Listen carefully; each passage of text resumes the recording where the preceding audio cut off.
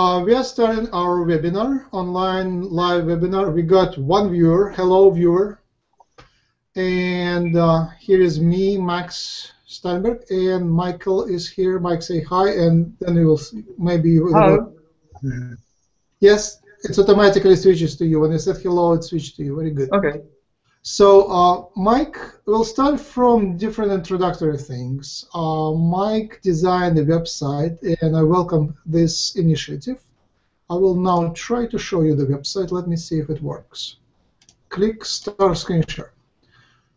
It should be there. Yes, Mike, can you introduce the website? Yeah. So this website is for common people in mainstream society.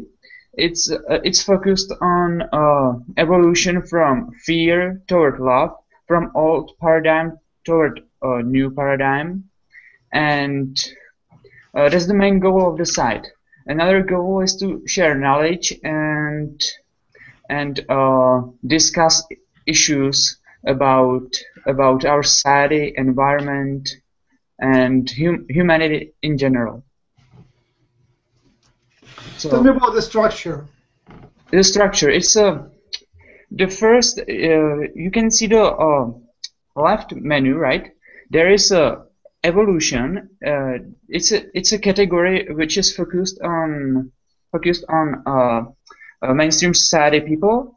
There are no spiritual matters, so common people don't get distracted from it. Another category is science. It's somewhat provocative. It's for mainstream people as well, but as well as for light workers and others. Personality is again for mainstream people, and the other categories are mainly for light workers, and they are about spiritual matters, about ethereal bodies and protection and healing and so on. No, and you can share your experiences there in a forum or in a group. It's a very new, so I don't have like a special plan for it now, but I will introduce it through videos, and I will post some articles on other websites. So we will see. How do you join the website? It's the same like human colonies. You can register I there. already joined. So let me log out, and I will try to join it again. Okay. So log in. Login, no, yes. No, so you can. People want to register, so it's right here on the top. Can you see that? Yeah. So click register, and then you enter username. Yes, username and email. Name, and that's about it. And you enter this strange thing, symbols. Yeah, you just move. How you really just one symbol. The numbers to the barcode. Yeah. Okay, so you join the website, and then you can go to groups. Yes. And how many members do you have so far? Just one. No, I'm another one, so I should have at least 3. I think the 3 people joined already. 2 people. Yeah, I guess so. It's 4 or 3 people so far. I'll click on members, see what happens. Yes, yeah. 5 people, and all of them, I know them. These are from our Human Colony website. They are from colonies. Yeah. All right, let me then click on Human Colonies. How do you do this? I just click on my bookmark, but basically it's humancolonies.org. And I will speak humancolony.org, right? And I should see ourselves here, right here. Can you see us? Yeah. I don't want. I'll click, and then no, I wouldn't click because it will slow down the connection. Yeah. So, what do you want to show about? Tell about the Human Colonies website. It was started October 8th. October, November, 2 months ago, is it right? Yeah, it's like the beginning of October. It's yeah, that's 2 months. It was before November, so. Like, All right. I'll switch to my face because I don't want right now to show anything on the website. I'll just switch to my face. How do I do this? Yes. Hello. So what about the website? It started from the question of from up there. They asked me how do we invite more volunteers to the colonies, and I gave them some advice. As I said, look on the Lightworkers websites, on Starseeds networks, and things like of that sort. And there are channelings, and there are groups like Bashar's list on Yahoo groups. There is a Bashar discussion group. So people on these sites are very advanced, and they would volunteer to go up there. And then I realized, how about we post the invitation? So I posted the invitation first on Bashar's group, then on other groups, discussion lists, and then I realized I should invite. There are updates, and there are more information than you can fit in one invitation. So it started growing, and the response was extraordinary in the beginning. It was, I would say, first day we received about 20 to 30 applications. The second day was about 20 to 30, and we kind of how do you call it? Skimmed the milk. We collected the light workers which were ready, which were looked, and some of them were actually brought some kind of. They got the messages. They got the urge to look up at that particular invitation, and they applied. So the invitation was to apply to go to the colonies. So the aliens were overwhelmed as well, and they still are overwhelmed by the response. They didn't expect, because when you look from above to Earth, I should have a globe here to get the image. So there is the Earth, and they're kind of somewhere on the orbit. They look from above, and they take an average, and an average human with probability 99.99999% would be scared by the idea of going up there and joining the aliens and meeting with them on the alien ships. So the conclusion was absolutely statistically significant. Humans don't want to go, and then a miracle happens. They get a lot of applications in the first days. Now the number of applications kind of goes down, and one of the reasons it goes down because the aliens are not ready to take the people who volunteered. So far about 200 people volunteered. So the peak was about 20, 30 each day, first few days, and then it subsided, and now we get one application maybe in 2 or 3 days. So the people who were online, they applied, and maybe there are many other people who want to go, but they either don't speak English, they may not find the announcements, they don't use internet, or some people want to go, but they don't trust that this invitation is real. Many of those are of that category. People really would like to go, but they don't trust me saying, hey, here is the invitation. So about the aliens, it's more sophisticated. So they have the human colonies. The colonies started, I believe, late May this year, so about half a year ago. And I proposed to them, basically, the first time when the aliens spoke to me, our alien friends, the extraterrestrials, spoke to me, that was through Jim. And they say, hi, we were watching you, blah, blah, blah. You wanted to speak to us. Here we're speaking to you. That wasn't recorded because it wasn't expected. But first thing I said, I volunteer to go up there. I submit my application. And the reason I said in that way was that I know they have huge bureaucracy up there. I do know that. I did research. Raw Material is the first book I really researched very, very carefully. And apparently there is a lot of bureaucracy, and everything is decided by committees. So you have to apply and then review it, and you get approved. And now the result of the delay is again the bureaucracy.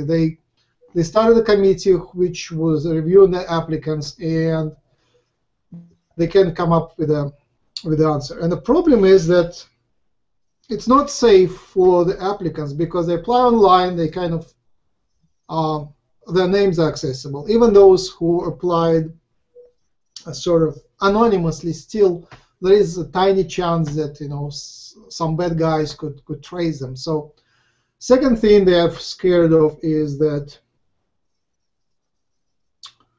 what if it is a negative person who pretends to be good, but in fact it is negative, which will go up there and do some negative stuff up there. Third, what about it's a good person, but when it comes back, they change their mind and tell some secrets, the location of the colonies or something of that sort to bad guys. And a million other reasons. And one of the reasons, it's not safe to take people with poor health or with spirituality frequency below 5.0. That's a big topic. So most of the applicants are below. I'm below 5.0. So most of the applicants are. So for us, it's not safe. And my question to aliens obviously is and remains: when you did abductions, you easily took any humans. They could be, pretty average, and average is 3.5. So why can't you take us average people who really want to go up there?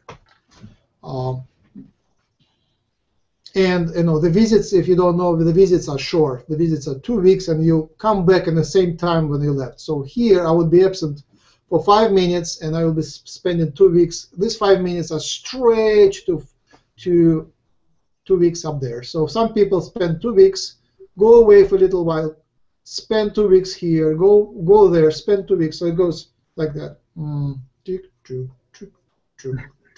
So it's 2 continuous lines, 2 parallel lives here and there, and it go back and forth every 2 weeks, from their perspective and from our perspective. But this stretching takes place. Mike, what do you want to say? I think you said it all. The important. No, there is tons more to say, but I just want to take attention to you.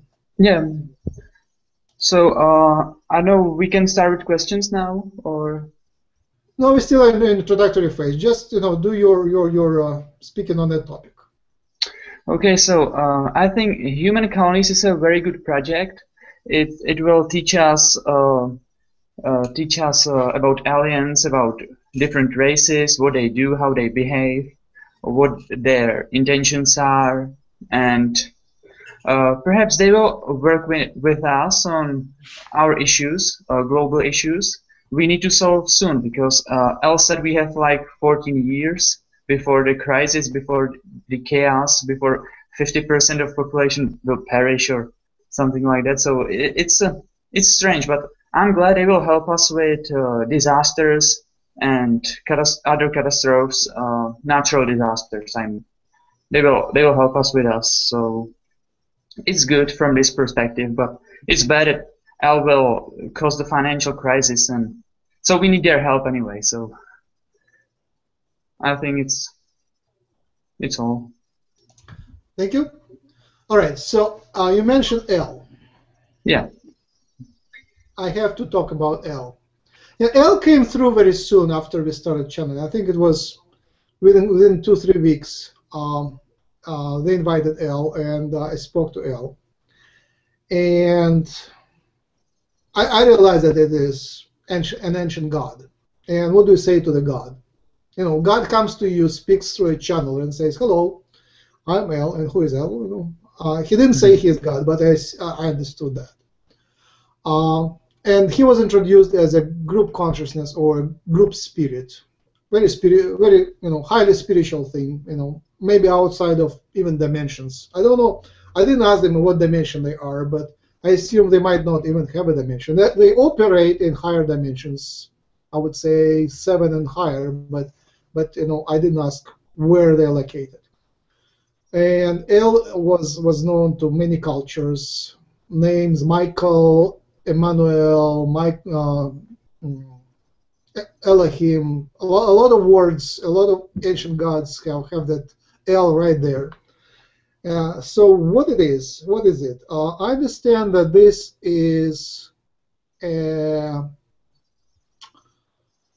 one of the gods or one of the deities responsible for distribution, optimal distribution of resources anywhere, including nature, plants, sea, whoever lives in the sea, planets, stars, distribution of resources. That's their specialty. They're kind of housekeeping resource manager. I ask aliens all the time about it, and they say 99% of our galaxy, developed species who are 4 density, they use 4 density is the same thing as 4 dimension. The aliens, the extraterrestrials, use the services of L to distribute their wealth, their resources. Lyrans said that they used L in the past, but they don't use them anymore. So it's sort of a volunteer thing for them. The civilization can decide either to use L or not to use L.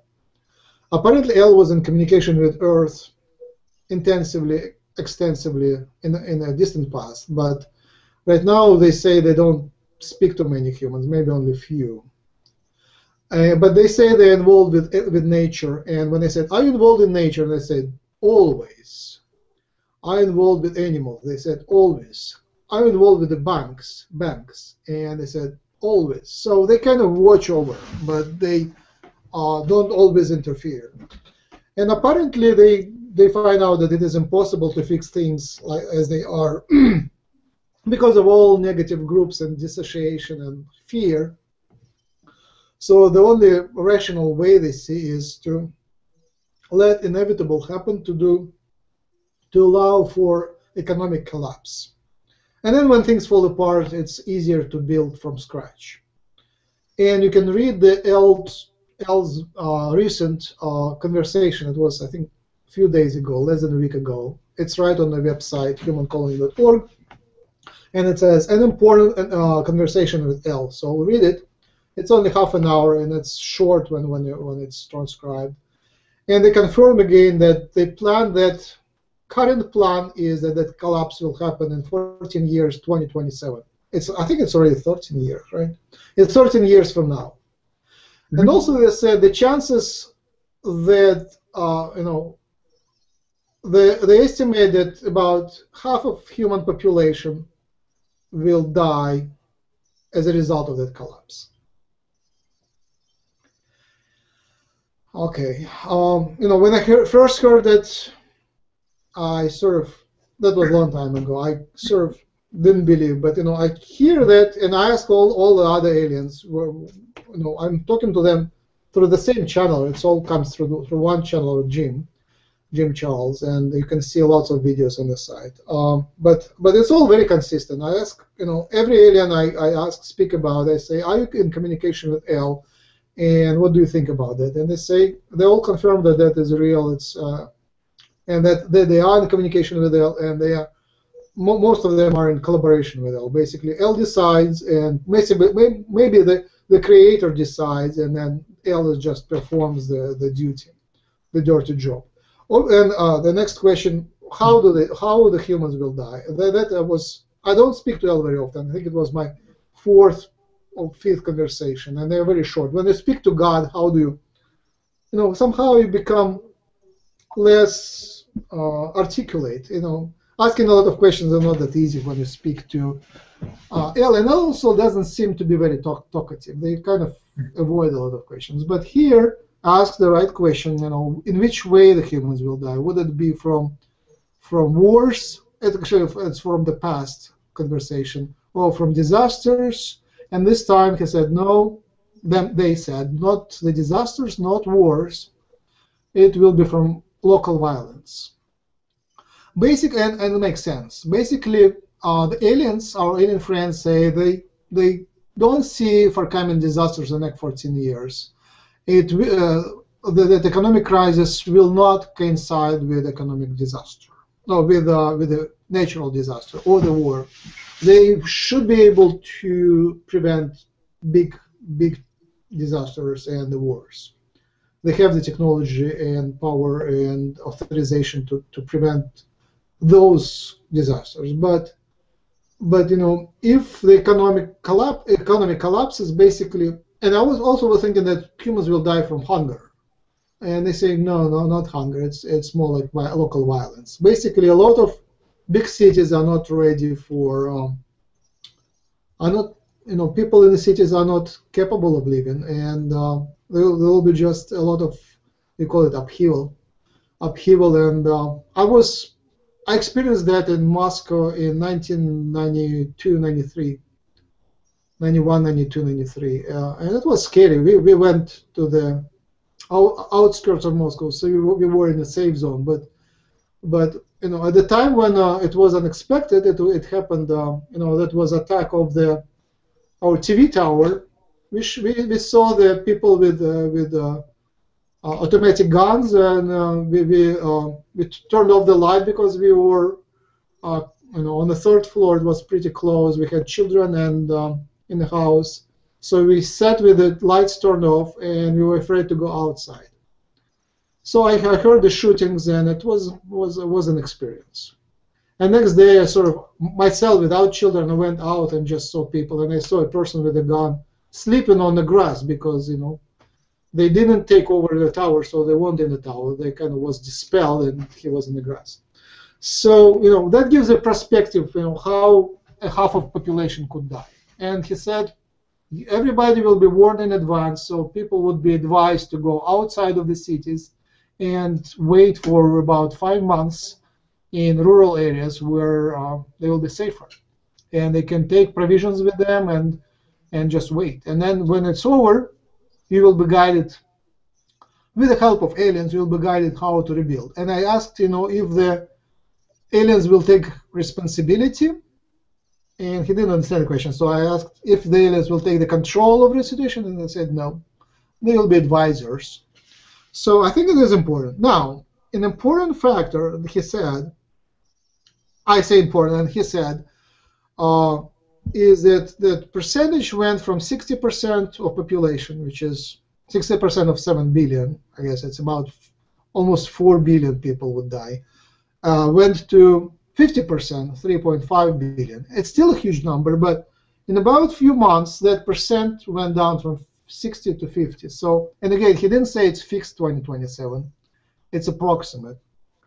So as it happened before with 2012, and there were other dates where channelers said, things will happen. 1993 was a prediction. Then 1994 was a prediction for things to happen. Then 2000 was a prediction. 2001 was a big date for when the channeled messages predicted something to happen. But 2012 was most close and most disappointing time when nothing happened. Nothing big happened. Small things happened, but it was a smooth transition, smooth evolution. It wasn't a sharp event. It was nothing. We were waiting, and nothing happened. And actually, I sort of just based on looking at channel messages, it was my take too. Nothing radical will happen in 2012, December 21st. And it is on my book, and it is on my website. Make sure it's documented. So again, my take here. Michael, what is your take here? And then I will say my take. How do you expect it? Oh, I don't know how to expect it.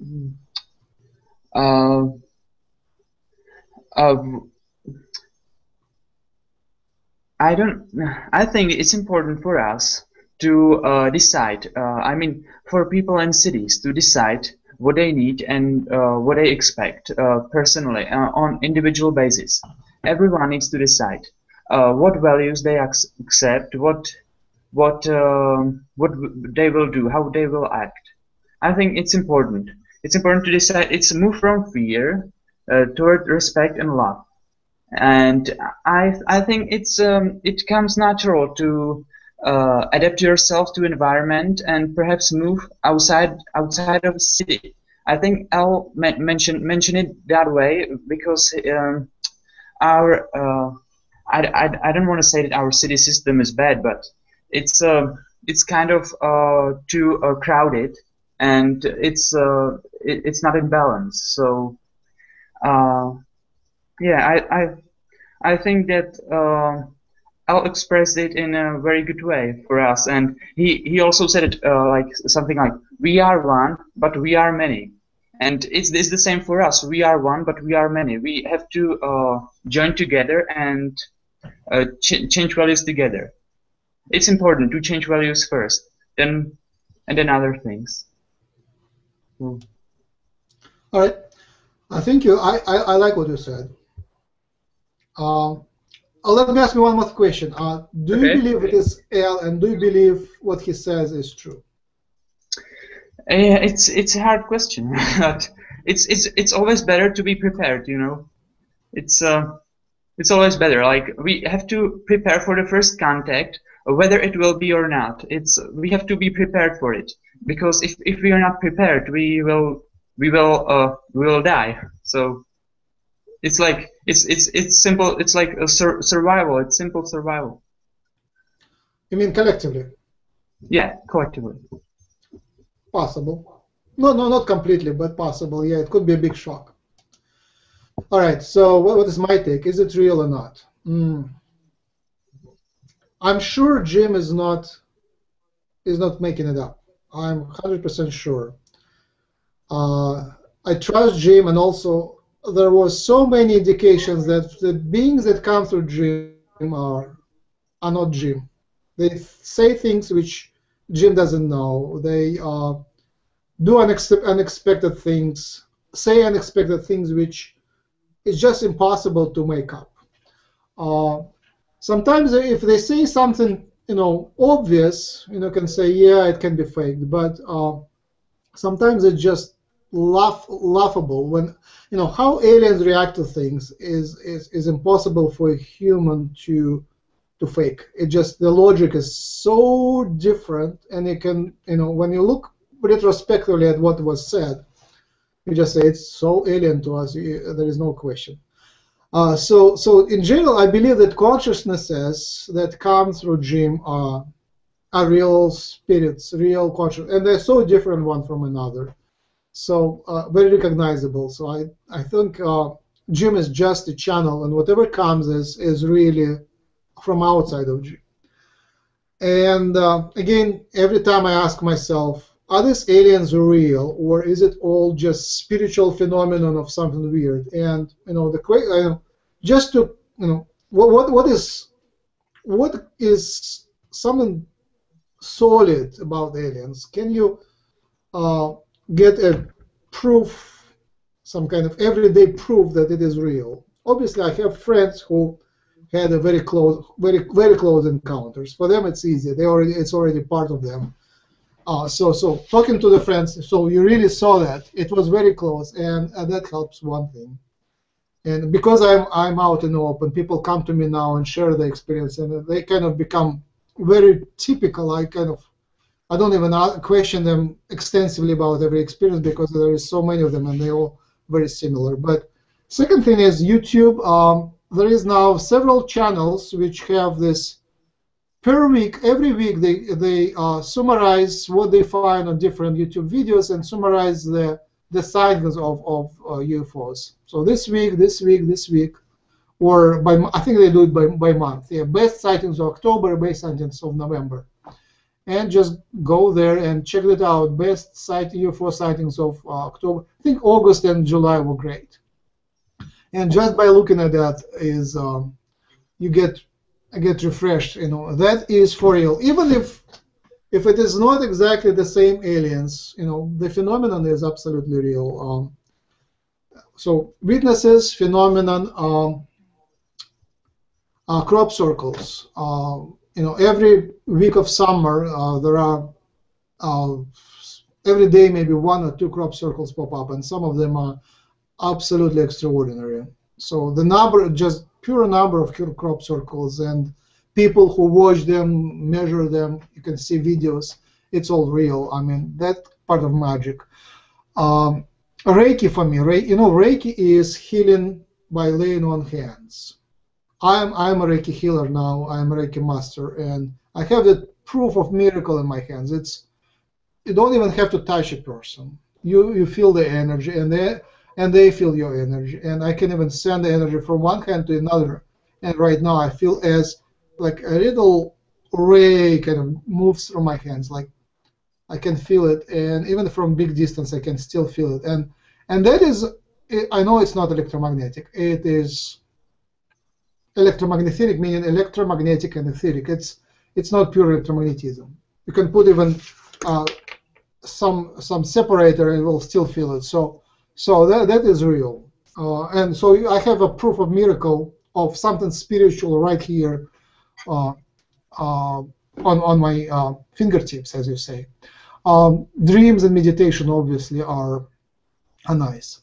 So I'm sure it's real, and I'm pretty sure this L is not making things up. It is group spirit, and what they say is real for them, and they're not making it up. Now, with all that said, previous predictions failed in most cases. Big predictions about the contact and troubles failed. And why is that? Michael, I'll give you first hit for that. Okay. I think it's because we have different versions of future. We have free will, so if we don't have free will, there will be just one future. But we have free will, and we have to decide. We are part of God, part of His mind. So we need to decide what to do, and then when we do it, we adapt our reality to ourselves. We don't just we make an intention and we adapt our reality, our own reality, individual or collectively. Like I can adapt my reality and others theirs, and collectively we can change the entire Earth reality. So it's because we have free will and we can influence it. They are just the predictions are just clues and guides. So, they are not real futures. Yes. Perfect. That's what I wanted to say. I'll just rephrase it using Bashar's analogy. Bashar is my favorite teacher, channeled extraterrestrial from Sasani race. Sasani. So what he explains is that the law of attraction, basically. Everybody is familiar with it, but just another take on it, another perspective on it. So every time you make a choice, the reality splits. So there is a choice going right and going left. All right, so you made a choice. So your consciousness, your attention moves by that path. And then it splits again. It moves by that path. And then it splits again, moves by that path. So, and you're making these choices all the time. You know, just by, all the time you're making this. You're forced.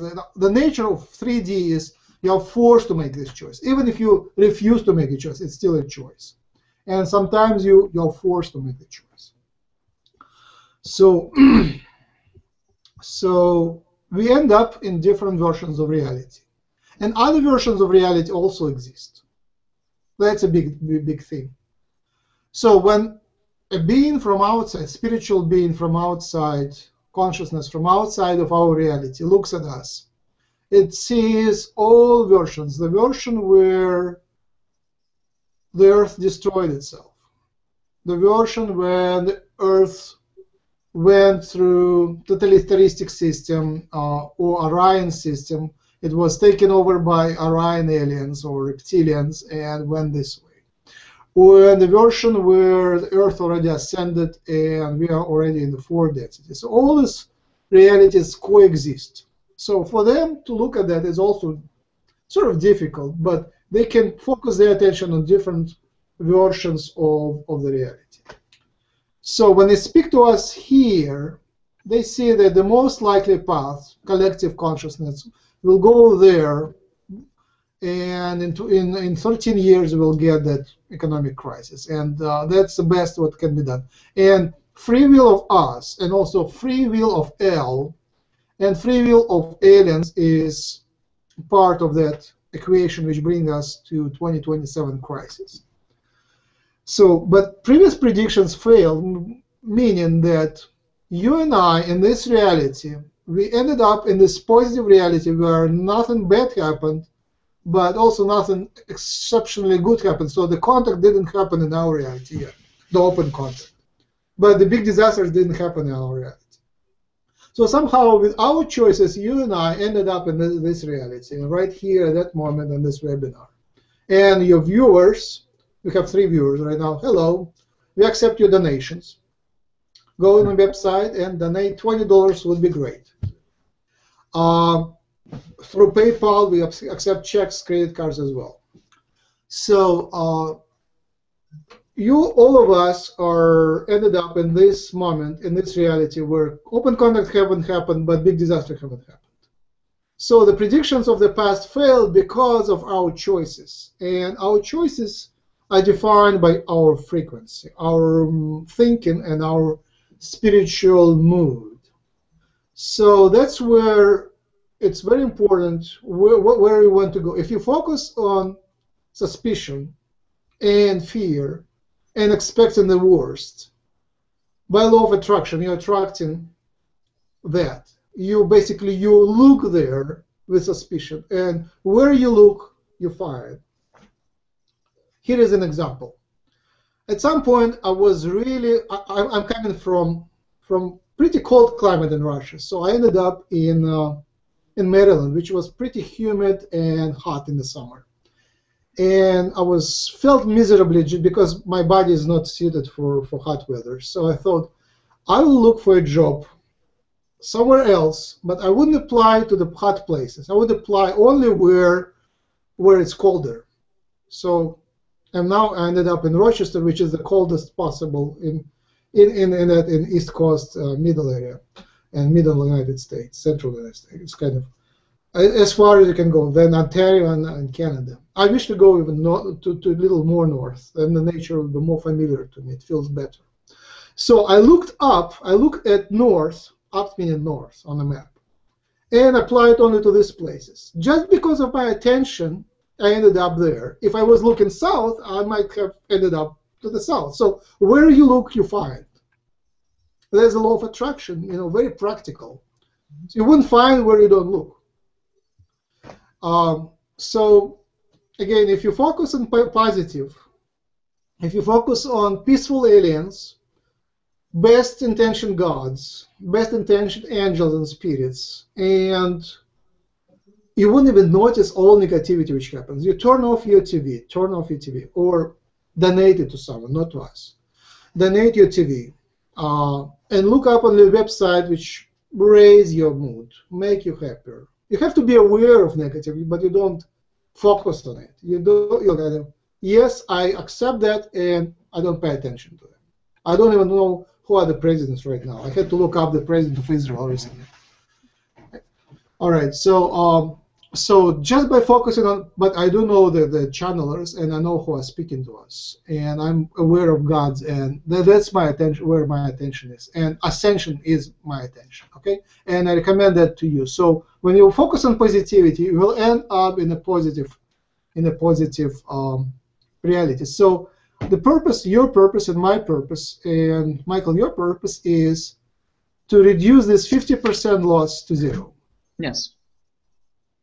Hopefully, 14 years is a big span, and obviously the contact, how it will happen, will change radically the predictions. Right now it's 50%, and I'm saying, and the aliens listen to me, I say that all the time, but it is important. If the aliens who come with the contact become as popular as Beatles, everybody wins. Our ascension will be way easier. They have the opportunity, they have the chance, they have the opportunity to become as popular as Beatles or more. Because they have knowledge, they can share some of the technologies, at least the peaceful ones, the free energy, the information technology, the health technologies, the food technologies, and they already shared some of those, so it's not a big deal to share them again. They share them with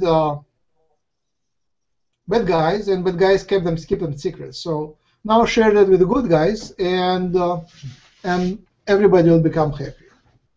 So, but basically, I guess the main, the main message they bring is spiritual. So with this spiritual message, you are our alien friends, our extraterrestrial friends, star people, can become as popular as Beatles and change our history. And in this case, this 50% will go to zero. Michael? Yeah, I think you said it's true. So I will only say that they have to plan the conduct properly, because if they don't plan it, it can cause disaster. On the other hand, so we have to be prepared for it, and they have to find a way using the colonies how to make the contact to avoid any disaster or any killing, any violence. So.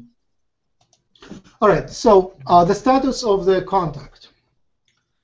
Obviously, I asked, take me up there, and then I kind of developed my idea. I said, how about you take the whole my family up there, and we will start a colony. Obviously, children need company, so I wanted a colony of different families mingling together with aliens, and we will learn, and they will learn, and together we'll broadcast the information down on Earth through YouTube. And now I realize, the information up there is gold. So our television networks, our news agencies will be happy to buy this information. So it even can be a financially successful enterprise, self-sustaining. So I realized, because the channel going through Jim was too narrow, I decided to write. And I wrote them letters. I created a Gmail account for them, and I emailed to Jim and to that Gmail account. And they are capable, obviously they're capable of receiving emails if they want to, if they pay attention. So I wrote the whole book, which is on my site. Buy this book. It's available for purchase in paper, and also you can download it or read just on the website for free, the electronic version. And the site is obviously humancolony.org. And there I outlined the plan for the colonies, and it grew big. It is many chapters where I outlined the plan, and soon after they started the colonies. The idea was take me, but somehow they don't want to take me. They don't even want to show themselves to me. I have never seen firsthand. I have never seen an alien or a saucer or any other craft. But they started the colonies. Again, we know that only through Jim and through other few people who contacted us on the site. The information is very limited through other people, but through Jim it's pretty extensive. So the colonies grew to over 100 people. Total about 200 people went to colonies, spent about 2 weeks each and went back, and then they some of them cycled back and forth. 3 colonies exist. One person is there, as they say, forever. He volunteered to be the first permanent resident of human colonies. 2 colonies exist on the ships, on motherships, and 1 colony exists on the ground of some other planet, and they don't tell which planet. 1 colony was here on Earth for a while, on some location which was hidden. But then they just realized that it's not safe, and they took it away. And I advised them to take it away. And when I advised them to take it away, I didn't say, take your time. So they took it away within minutes. And it was very traumatic for the colonists. But in any way,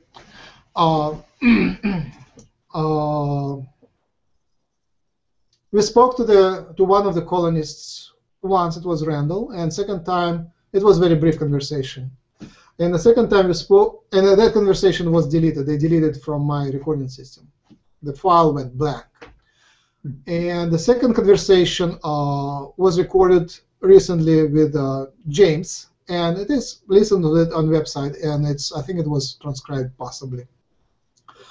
Yes, it was transcribed, so it is very informative. Right now they have about under 100 people in the sky. All of them are volunteers. Many of them are children. I say maybe 10-15% are children. And the main project is to develop telepathy in humans, because all other races, when they make it from third to fourth dimension, they do it by uniting telepathically into global consciousness, global mind.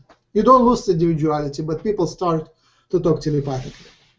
And we are somehow slow in becoming telepaths. So far, they do group meditations in the colonies, and they were able to help developing telepathy in, I think maybe 8 telepaths right now, 7 or 8 telepaths. And these people become very enlightened.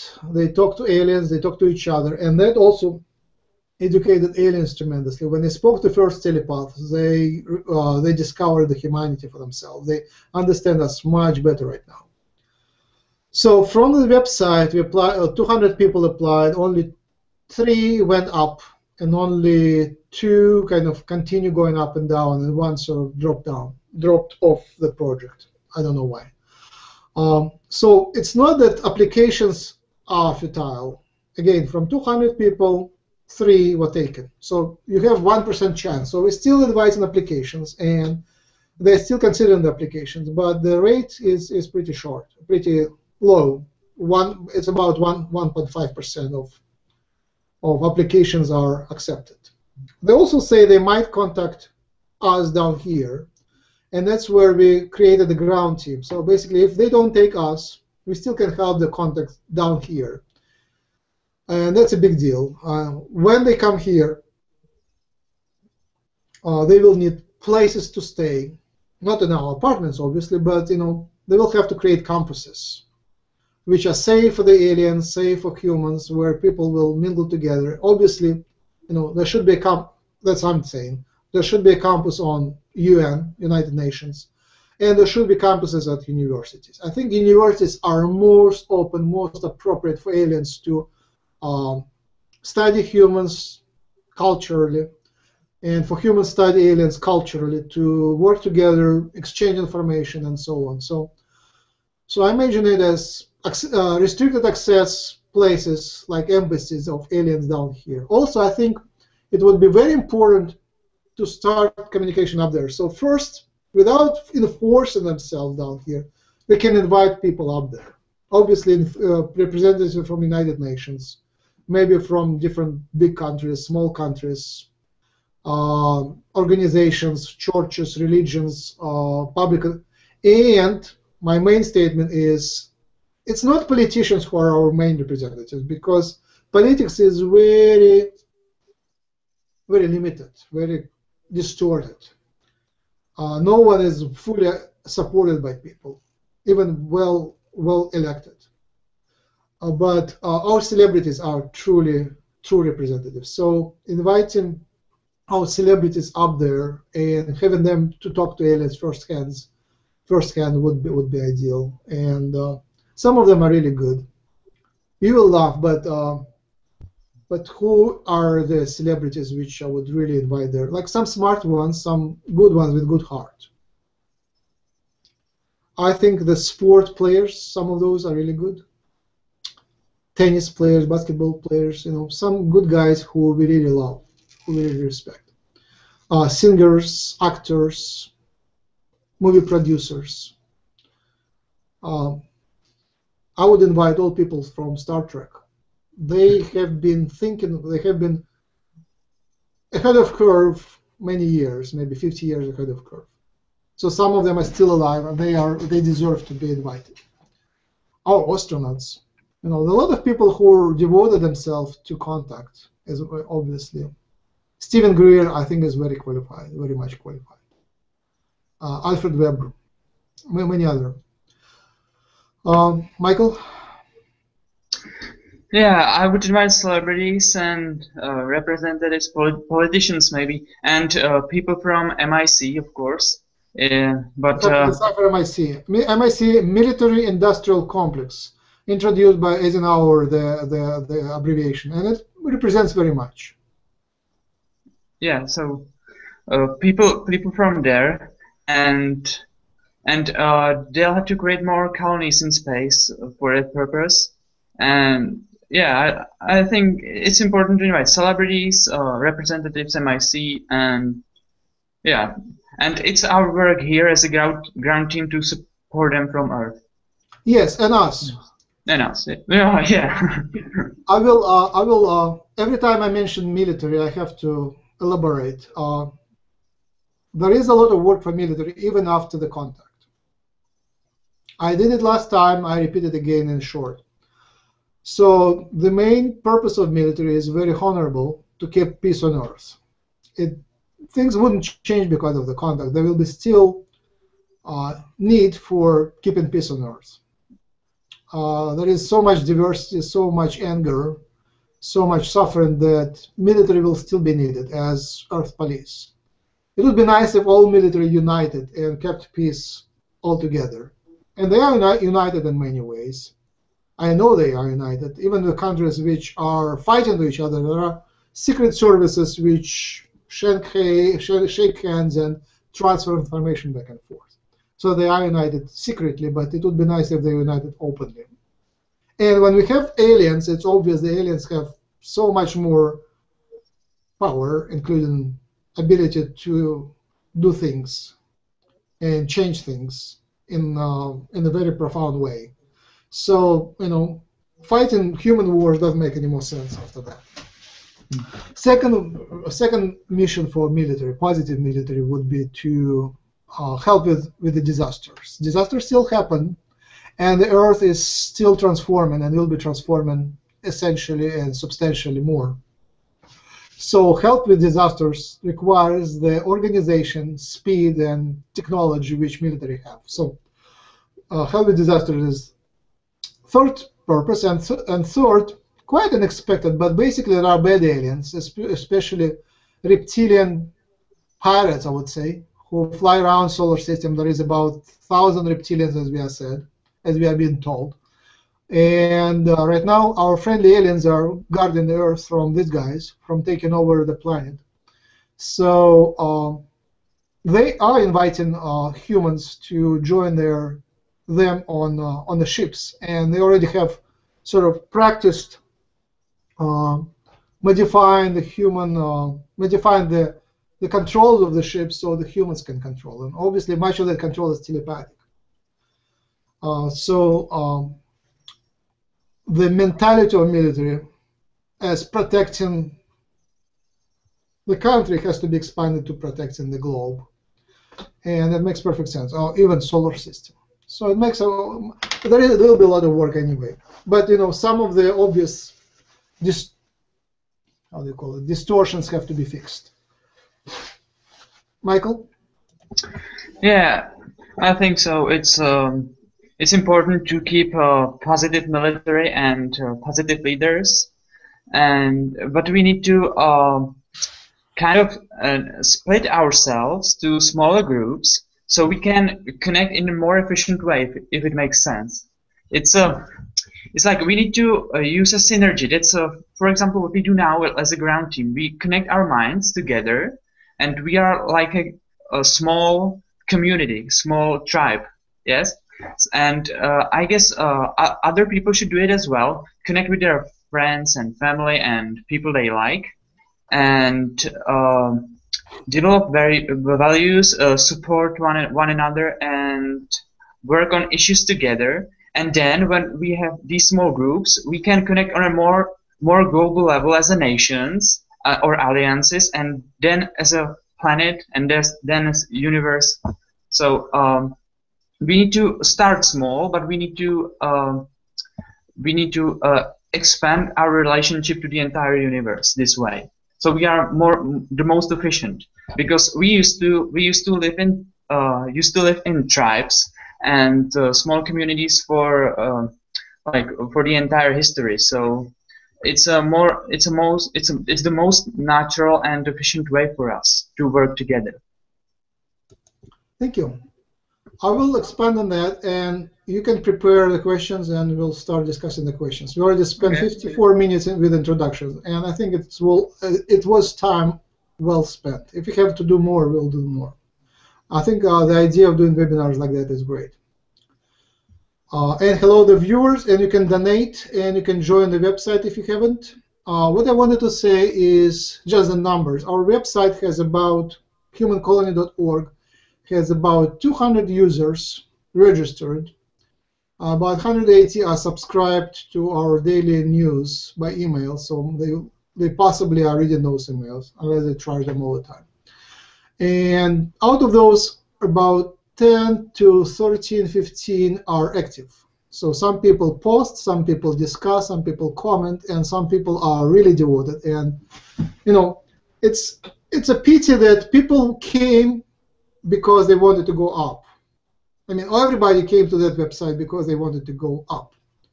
And obviously, the ones which are active, they're down here and they haven't been there, I'm pretty sure. Otherwise, they would have told me. But it's nice we already have a group of friends, and that's what we have to work with. And my alien friends say it's not by chance that these people joined. It was sort of intended. There is some kind of sign of destiny here. So we guys are together in a very interesting quest. And I welcome everybody. And please be more active. I registered another site, which is, so the function of the site changes from inviting more people to join the colonies. I guess I'm putting that on hold. It's okay to invite people, but I'm putting that invitation on hold until the aliens make up their mind, fix their bureaucracy, and finally start taking people up. If they don't take people up, then inviting them would be, what's that word? Trickery. I don't know. There is another word. It's not honest to just bring people to the site for the purpose of growth of the site, but people think they will go up there. Some people still wait. They apply and then they wait, and nothing happens. But for some people, what happens, they get interviews. And some of those interviews are very extensive and very nice and very profound, very spiritually profound and very physically profound. You really cannot be mistaken if you have had a real interview. And some of those people who had interviews shared their experiences. So just applying for some people ended up in getting profound experiences. So I know it's already beyond me and Jim just speaking to each other. It's wider. We have a group of people who experience something and a group of people who believe in us, and this connects. It still is. It's an important point. It still didn't manifest fully into something tangible, profound, touchable, tangible. It is still in a group mind of these few individuals, me, Jim, you, and the ones who watch that, and the ones who are on the side. So is it real or not? Mike, sorry, I have to, that's also, I think it's one of the questions everybody asks, so we answer an important question. Okay, we can start with easy questions if it's better. Sorry, you didn't hear what I said. The fact that we are here and these colonies, and we believe in that, but others don't, is it real or not? Yeah, I think for us it's real, definitely. And what we need to do is show more evidence, more obvious evidence. And we don't have any more evidence. All the evidence we have is show. It's all public, nothing hidden. Yeah, it's nothing hidden, but it's a kind of hard because aliens are very cautious and diplomatic, and they don't want us to know what they are like exactly, how they look, or videos with them, and perhaps they will send us some videos soon. So I hope so. Is it true? Yeah, I hope so too. I hope so, but I don't know how soon it will happen. Eventually. All right, so I will answer it myself. So here there is the idea of matrix. How do you say matrix or matrix? Matrix, yeah, an idea of matrix. We are all playing computer game, and we are higher beings. We are higher selves. We are playing down here, and I don't know if many of my listeners right now. Some of them maybe don't play computer games, but some do. So in these computer games, you play that computer game, and from day to day, the programmers modify the game and they bring more and more sophistication to it. My kids are playing Minecraft. And as they develop, more and more sophistication comes to that game. And sometimes they change the scenario of that game. Minecraft doesn't have much of scenario, but it has some. First it was just the Earth, model of the Earth, then created the underworld, they created the overworld. So they create kind of a model of the universe, and it becomes more and more sophisticated. So obviously the phenomenon of aliens is as real as it can be. They exist, there is a lot of sightings, and there is a lot of first-hand experience, especially abductees, alien abductees. They are so traumatized it cannot be imagined. It's so real, and it wasn't imagined by them. So it's already went beyond individual imagination. It's more physical, and there are books and books and movies. So it's real in a way. But this new contact, new colony thing, didn't manifest in our reality fully yet. So it exists in some sort of non-manifested stage yet. It's still being programmed in this reality. So I think the team of programmers who program our reality is working hard to implement it and to manifest it here. And again, it's up to our choices and attention. If we are paying attention, we are more likely to end up in the branch of reality which has it for real, and the colonies will become more real, more manifested. And if you forget about it, you might end up in a reality where it never manifested, and the aliens will be different, and the colonies, who will remember about them? Right now, they are very real for me, because I'm talking to Jim, and I have everyday reminder of that, or every week reminder of that. So it has a chance to manifest fully. So right now it already went beyond me and Jim. It went into the group of people for whom it's real, and hopefully we'll share that with the full humanity. Some people have very different image of aliens, and I don't know. Some reject the aliens I'm speaking to because they don't believe in aliens, and others don't reject these aliens because they believe in different aliens. For them, the aliens are so enlightened, so beautiful, so shiny, they can't even think about creating human colonies up there. They're kind of so spiritual that they're thinking about ascension, which we have right now, not as a physical ascension, but more like as a spiritual ascension, which it is in a way. So for them, thinking about aliens and humans meeting face to face is kind of a weird idea. They don't take it. But for me, I think it is an idea which can give solutions to everybody. It can transform the Earth in a very positive way. One of the things is the contact is already happening. These 200 people up there already met the aliens and met by volunteering, met in a very peaceful, very creative situation. The aliens also learned about us. So for aliens to, and I already knew for a long time that aliens are very confused about what we are, how we are, and which way we think and which way we live. So for aliens to meet humans up there and meet with them every day and watch them every day, be in interactive situation, was very educational. So the colonies already served a great purpose. Every alien said not only them individually were transformed by that experience, the whole civilizations were transformed by that experience. They kind of changed their mind, how they look at humans, very radically. All right, so I think I answered the question, is it real? I think it is almost manifested. It has very good chance of manifesting fully, physically.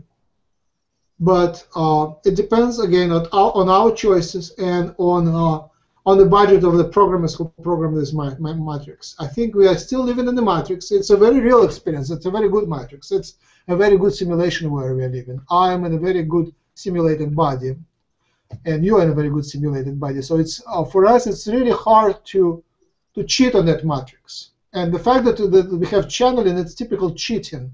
The rules of physical matrix are kind of changed now to allow more and more of miracles. And that's a big transformation. The Ascension, it's a big transformation of our program, which was 3D program, to 4D program, which allows for miracles. And the software is already downloaded and restarted. Basically, we already have upgraded version of the software, and that upgrade was December 21st, 2012. We already operate in a higher vibrational software. So we already have all the components for implementation of that miracle. And it's not a new thought, it's a title of my book. Book number 1, buy it on the website, it's available in print on Amazon. And you can read a free version of electronic book right there on humancolony.org. And now our next question. Michael, your turn. Next question? Yes. Oh, okay. So I use the list you told me about, okay? The list of questions Yes. from the website, Yeah, okay? choice, whatever you like. Okay, here's a question from Lenny. It's what role does Bashar play in the first contact as a contact specialist? Is it just to make people aware, or does he have a bigger part in it? It's about Bashar. I know. It's all right. yeah.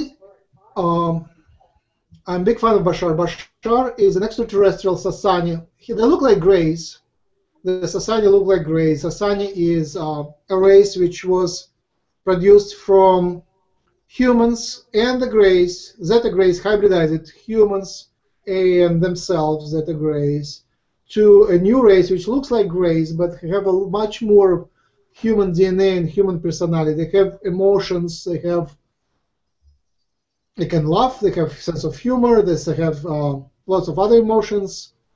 They have collective mind, so they have sort of a hive mind as well. They have very strong individuality, and actually they thrive on creative conflict. Actually, Sasani are known for asking very transformational questions. So that's Sasani are being proud of asking very transformational questions.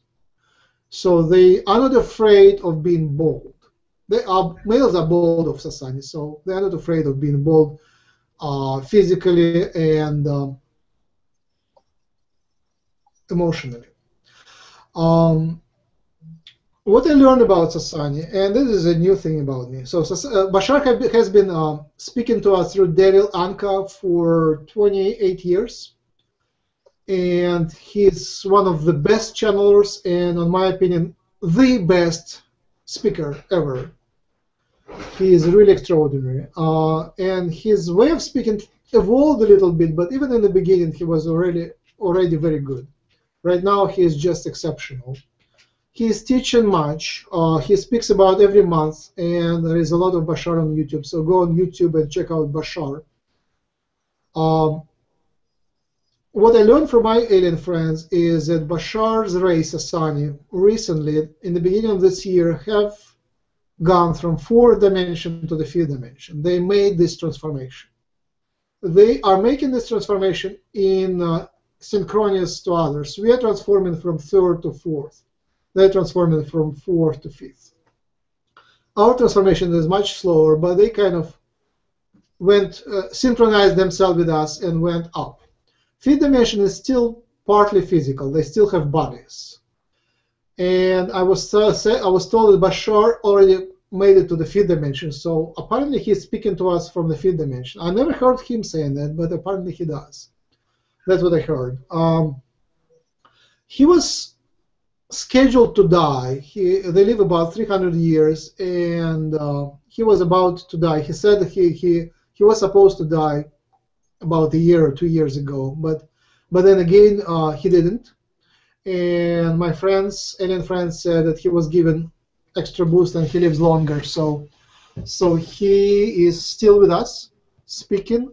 And I was very happy when he came to me through Jim. So I spoke with him a few minutes. That's an introduction to Bashar.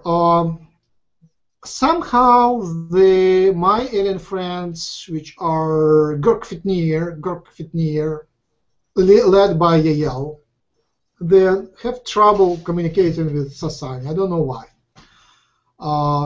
Both Girk Fitneers, Yahyel, are hybrid grays created from humans and the grays, and Sasani are created from humans and the grays. So they are sort of brothers in that way. They're very similar in many ways, but somehow and both of them follow the same path. And Bashar introduced Yahyel many times, and he introduced saying that Yahyel will be the ones who will be first to contact the Earth. I've opened official contact the Earth. He said that Phoenix Light, the phenomenon of Phoenix Lights, when many ships went over state Arizona, and everybody who wanted to see them, thousands of people saw them. So this was Yahyel. Yahyel were the grays which were in Area 51 crash.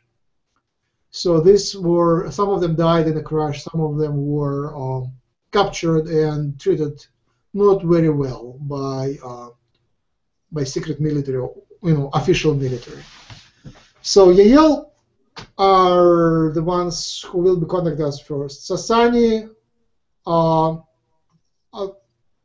already in contact through channeling, but they are not the first ones. They will follow later.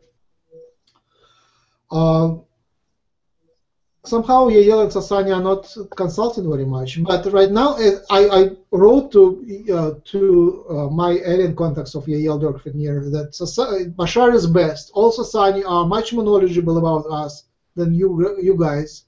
So please consult with Bashar. Please consult with Sasani. So Yahyel, please consult with Sasani. So I'm bringing them together. Please work together, and it looks like it's happening. They say that they started talking to each other. And they talk telepathically, so when they link telepathically, they can download, offload tons of information. So Bashar is a terrific expert in human psychology, history, everything. He knows everything that is inside out. He does it from a 3-year-old age of his. He was educated as a first contact specialist. It was his mission from the very beginning, from birth. He was given that. It's his hereditary, his family is doing that. He is not only first contact expert on Earth, he's doing that for other races, for other extraterrestrial races. They also talking to others. That's all I know. They came up with different proposals, Bashar. Some of them was to start that public initiative, some of them to start that public initiative. And he did a great job. His followers are really advanced, very enlightened, and know a lot about aliens. Let's hope that they all come together and accomplish the open contact in the best possible fashion. One thing about Sasani is they said, you guys are not ready. Every time you said, one of you humans said, I'm ready, come over. Bashar says, we came over and showed ourselves to you, and every time you ran away screaming. So it's not because they are looking too scary, they look pretty nicely, but it just their energy, meaning not only physical energy, spiritual energy, is so transformative that we start integrating themselves. Our parts of split mind. Every human has very fragmented split mind. A lot of different fragments kind of coexisting together. When they start integrating each other, old fears come up, and people just become scared. So Sasani are not eager to meet with humans face to face yet. So that's why one of the reasons they are not in the colonies yet. But I hope they will be soon. Michael, your comment on that? No, I think I don't have so much opinion about it because I don't know much about Bashar visitation of colonies or planning contact. I know his teachings, and Yeah, it's pretty amazing. My site is based on his teachings partly. So I know him well. His opinions, his teachings, communication, the way he talk. He's very funny. So yeah, I like him. Perhaps this Duenteker will be funny one day as well, more than they are today. They are more diplomatic now. So. Yeah, this Duke has a position, so he, being jovial in his position would be a little dangerous. I mean, he has to know the culture way better to be able to be funny. But you know, it's a good way of doing things. When you're funny, you raise vibration actually. So it's possible. What's the next question? Next question. Is there a way or method we would be able to measure our own vibrational level? No. All right. No. So, some reference. If you are angry 10% of the time, your vibration is not higher than 3.8. If you're angry 1% of the time, and if you're in good mood and loving, big percent of the time, let's say a lot of time, you probably are around 4.5. If you forgot what depression is, and you kind of live in meditative state all the time, love everybody, and are not afraid, and swim through life happily, lovingly, laughingly, then you're above 5. That's all I know. You can comment or you can give another question. I'll give another question. I don't know about much. Are there any particular crystals on our planet that we can use to keep our vibrational level raised, or any symbols? And if so, how would we use them? I know it's Reiki. Reiki uses symbols as well, right? Yes. In Reiki, you use symbols. Yes. Yeah. So perhaps it may raise vibration as well. Thank you. I didn't know what to say, but when you mentioned Reiki, that's a good. Okay, I don't know the answer, but pay attention to Reiki. Qigong is another name, another version of Reiki. Qigong is Chinese, Reiki is Japanese.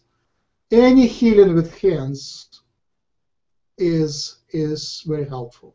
So I can give you a little hint on using hands. So when something hurts, okay, if maybe when a child hit something, harm themselves, and mother will put the hands on the child. That's healing energy. And you do the same with you. When something hurts, you can put your hands on yourself. There is a book of channeling of Jesus by Robert Shapiro. And there was a healer, not Jesus, someone else, who knew Jesus, one of the students who later became a student, but she already had this way of healing. They would put their hands, I don't remember, right or left first. I don't remember. On the hump here, on the back, right there. So to other person, they put the hands and just hold it like that and send healing energy. In Reiki, you do it in a more systematic fashion. You start with the head and you move it through the body. And you can do it on other people, and you probably want to take a lesson of Reiki. And some of the lessons can be very inexpensive or free. And so you can learn even from a person who just knows Reiki. And then you can start, or you can start doing on yourself. So wherever it hurts, you just put your hands over that and send healing energy. I like playing with my hands. I can send healing energy from one hand to another, and I kind of feel it, and I kind of get in the mood, and it becomes stronger. And in meditation, I like my meditation where I lay down, very straight. I kind of stretch my vertebrae so they kind of move a little bit from each other, kind of in horizontal position. And I put my hands like that. So it goes this way. How do you call it? It called same as clockwise. Clockwise. So the energy goes clockwise. Heart here, stomach here. And sometimes I move it around depending on where it has to go. Sometimes on the side I put it like that, or like that, if I'm on the side. And but you know, if I am straight, I put it like that. And sometimes I could put a pillow underneath. And I close my eyes and invite all my healers. Very simple invitation. All my healers, all my healing friends. I am implying my alien friends as well, to send the energy, healing energy to me, and use my hands for that. And I feel how the place under the head becomes first hot. So, and I'm welcoming this heat. It's kind of, it goes deep inside, heat. And it's not physical, it is etherical. And it's ether. And, or it's called chi energy, or it's called prana energy, same thing. And then it becomes sort of stiff. So you can call it sleep paralysis. Yes, you can. I welcome the sleep paralysis. It goes on, and I kind of do a trip there. No drugs, just mental. You have to be in protected environment. If anything else, you can be in the car with turn on air conditioner, and then I come back. And often I come back in 15 minutes or so, in 20 minutes, and I feel again this paralysis kind of slowly goes away, and I'm back, and I feel very much refreshed and healed. So I do it twice a day, and one time at night. So does it help to answer your question? That's my, healing yourself, and when you're comfortable with healing others, and when you're in good mood, when you can send healing without negative thoughts, that's best. But just formula, I want to heal somebody, I want to really heal somebody. And you don't have to put the hands on the person. It can be, Reiki goes through a distance, so it can be even from a distance. And the more you go into that, that's a big, huge path of being a healer. Everyone is a healer. Everyone is a healer. Even bad guys can be healers. But obviously this energy that realization, I'm a healer, purifies you tremendously. When something is broken, it's not broken. But when something is broken, you can heal even broken things, like computers and cell phones. Obviously restarting helps, and cleaning viruses helps, but sending energy to physical things like car tire, when you change a car, if you need to untie the nut on the car wheel, doing a meditation and sending healing to it and intention to untie it helps. It works. Michael, your floor, you're good in that. I'll be back in a couple of minutes. Okay. So I would like to tell you about nature symbols you can use to raise your vibration. I did some for me. It's important that you decide what is your spiritual guide or your power symbol. It doesn't have to be a spiritual guide exactly, but just what animal. Think about animals, or birds, or plants, or something. Who impressed you most in the past? Which animal? It might be eagle. It might be a raccoon. It might be badger. Whatever. And think about it. If you can't find any, you can just go to nature and just simply you can ask just, who is my spirit guide? You can do it this way, but it's not the most efficient way, but you can do it this way. Then you make something like this. It's a circle, and you put your just draw it or paint it with something, with whatever, and make sure it's in the middle.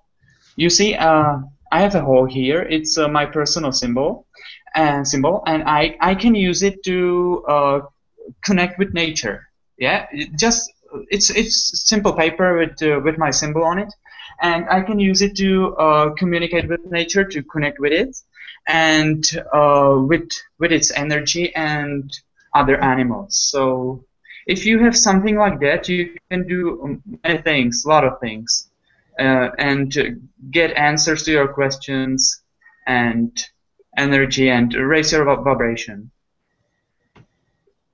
Thank you.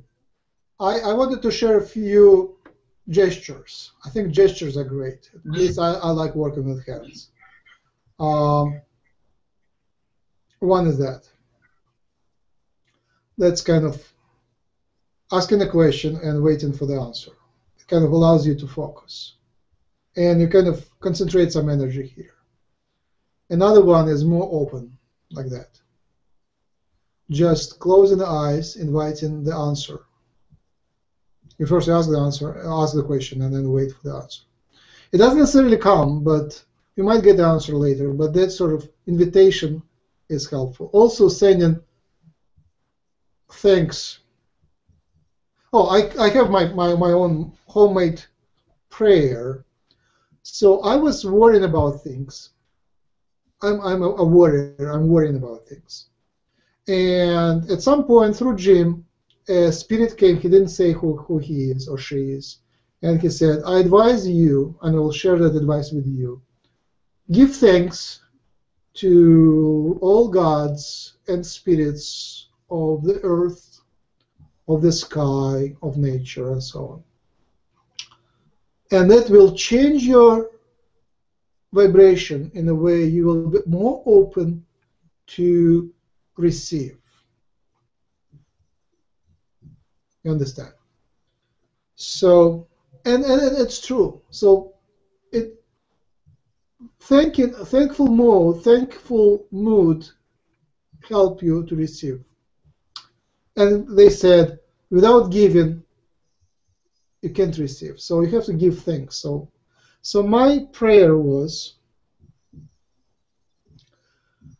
thanks to the water, thanks to the fire, thanks to the air, thanks to the earth, thanks to Creator, thanks to Creator, thanks to Creator, and thanks to the All. At the end, to the All. The All is another name for God, the everything, the nature, the All. Another thing is obviously that I think they're called mudras in Hindu, but I'm not sure. So another one is like that.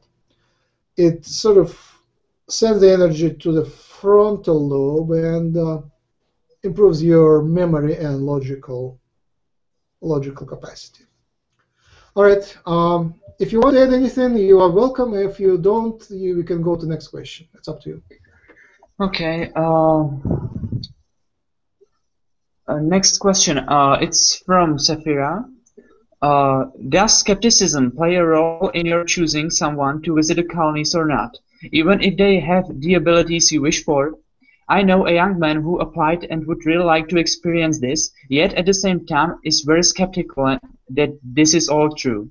So we have to do we have to believe in it in order for us to be taken to the colonies? You asking me? If we have to believe in aliens and colonies in order for us to be taken. So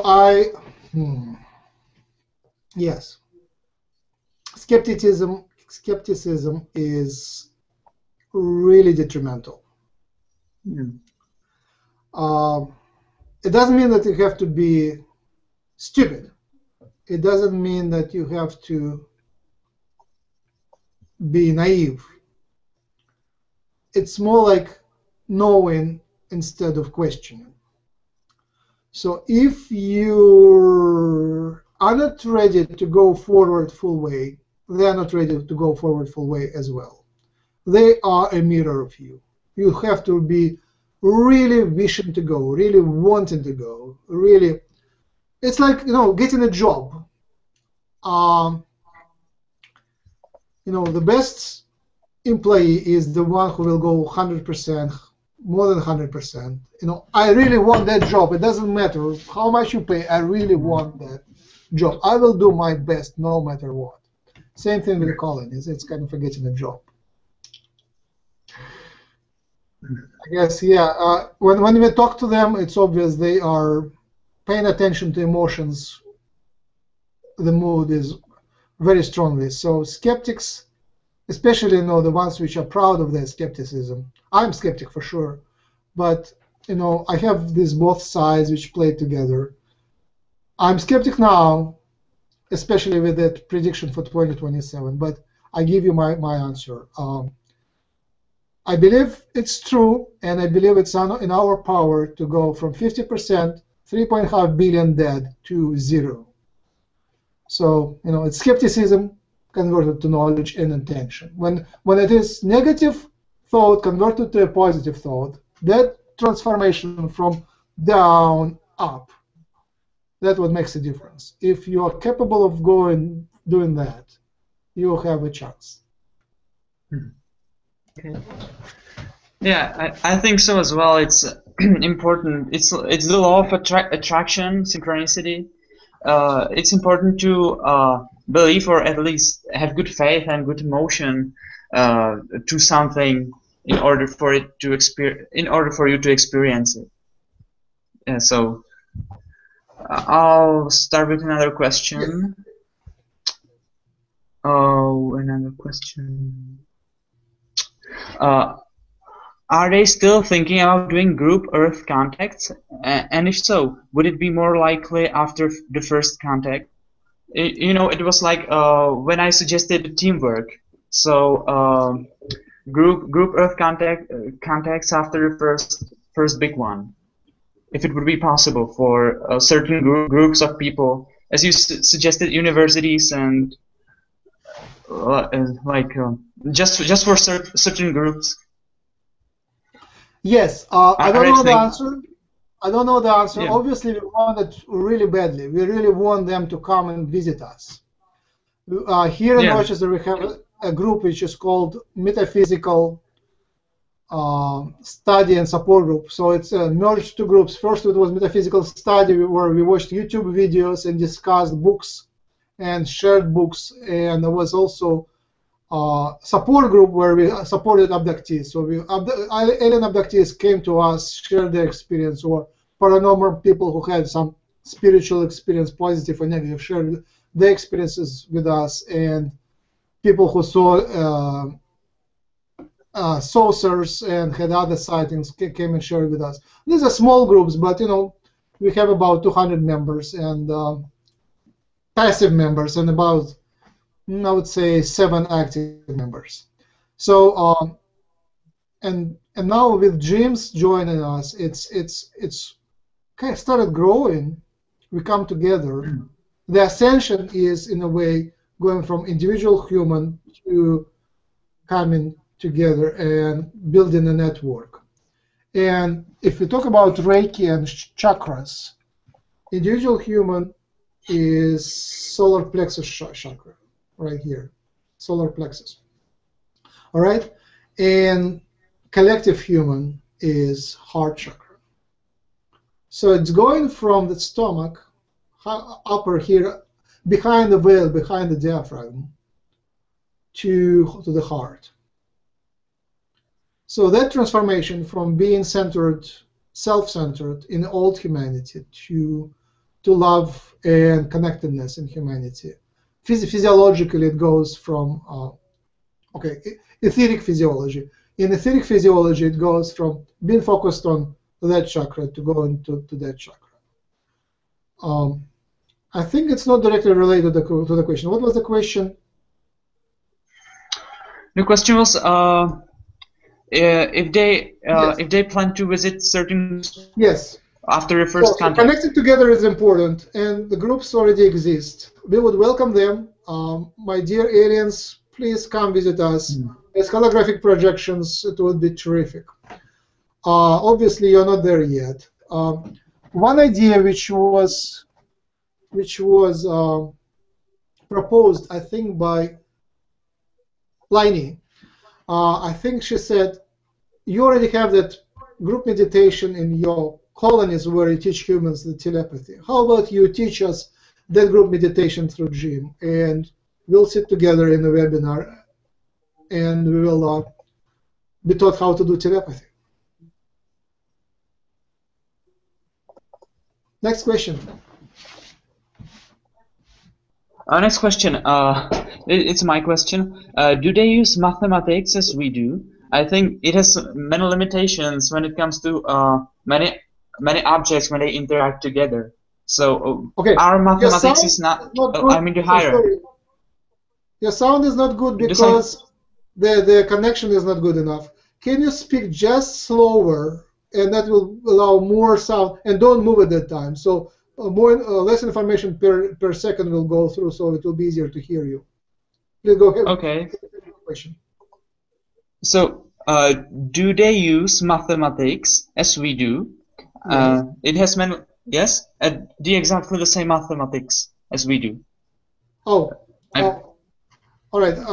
I didn't ask the question to my friends, but they always use percentage. How do you feel today? 95% or something of perfect or something of that sort. So they're very funny using percentage. So when I asked them about 95% confidence range, which is from human statistics, they didn't understand fully, but at least they started to express their reports in a range percent. So they're mathematically all right. I just wanted to share the way the aliens count in the galaxy. And it makes sense. They have a different counting system. So on our hands, we can only count to 10, right? And when it goes to 11, it's already you have to use something else to count. So they can count to much bigger number of hands. That was from one YouTube videos. So count like that: 1, 2, 3, 4, 5, 6, 7, 8, 9, 10, 11, 12. Then it becomes 12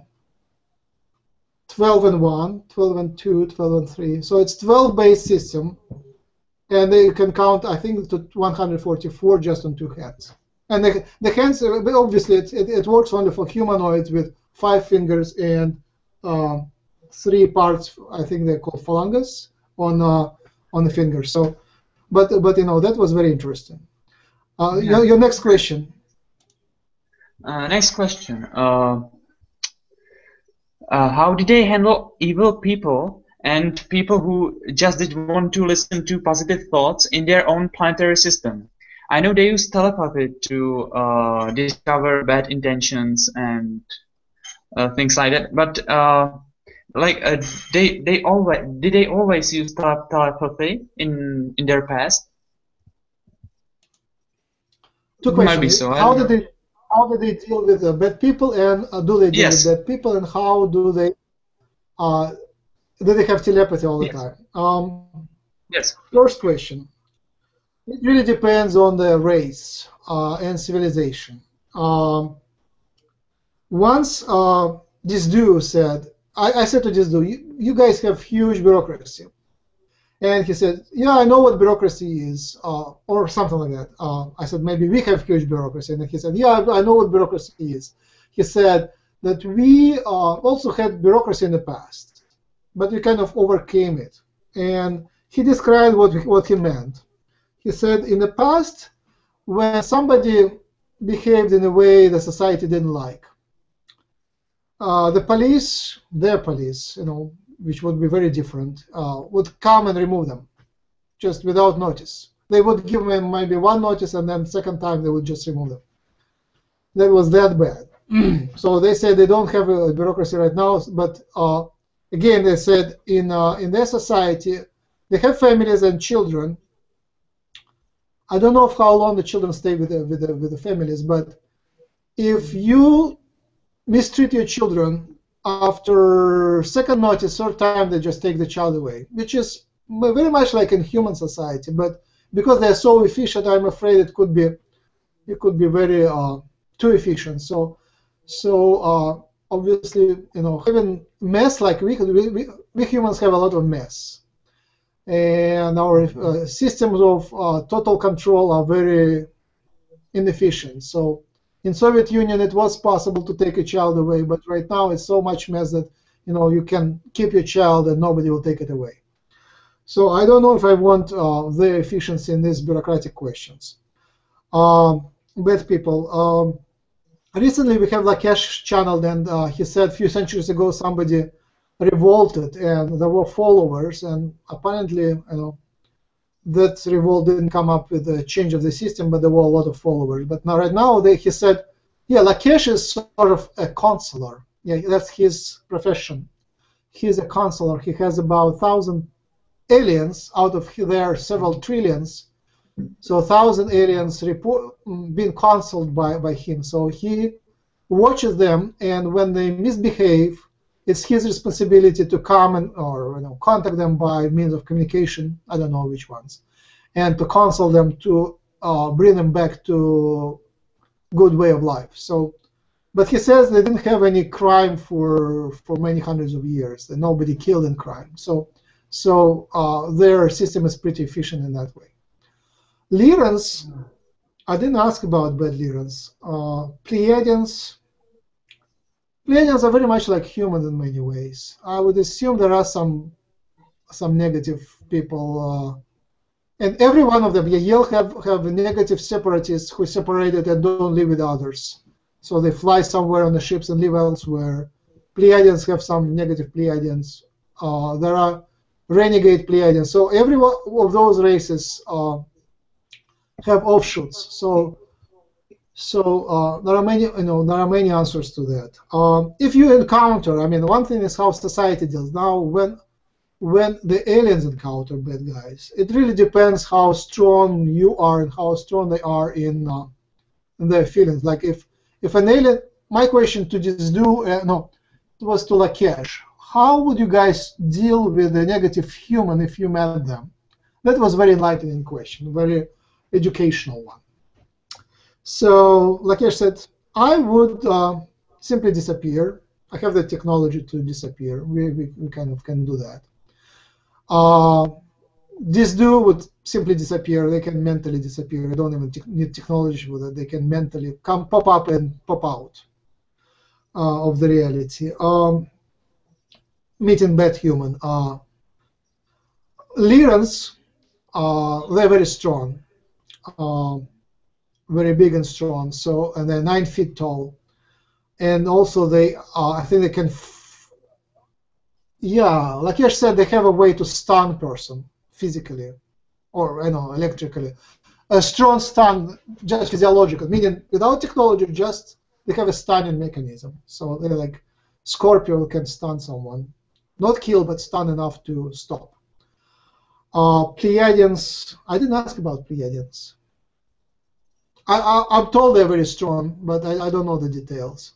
But they are very physically strong, I didn't mean physical, very mentally strong. So when our weak, feeble human mind meets any of those, they can control us in some ways, not others, but in some ways they can overcome us.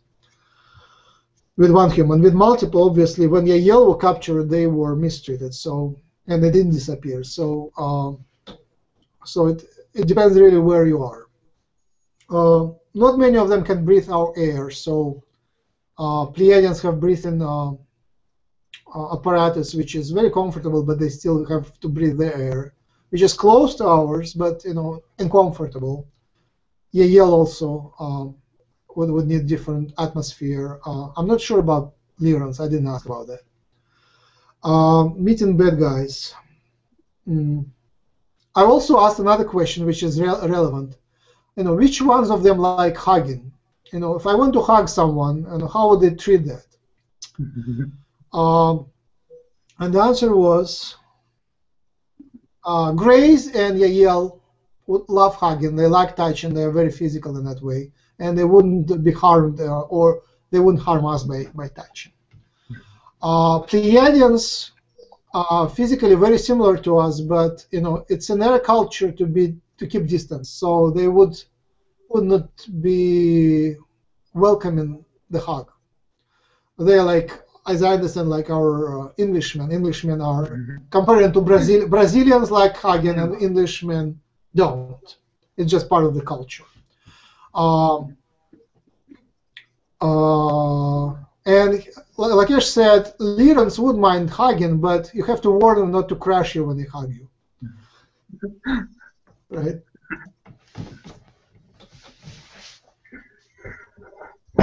Okay, so there's another question we can answer, but I guess it's the last one we can answer. It's is the ego mind holding us back spiritually? I guess so. Yeah, the conscious mind, if it keeps us from spiritual. Answering that. Who? Oh. What do I have to say? Or Michael, do you want to answer the question first? Oh, okay. So I think it does. It holds us back spiritually, but we can deal with it. We can control it. It's part of us, and through dreaming and dream state, we can actually suppress it and control it. It's a simple answer, but if you want to make it longer, Max. All right. So it really depends how you define ego mind. It really depends. How do you define ego mind? I think it's our conscious part of our brain, like the left, mostly in our left hemisphere.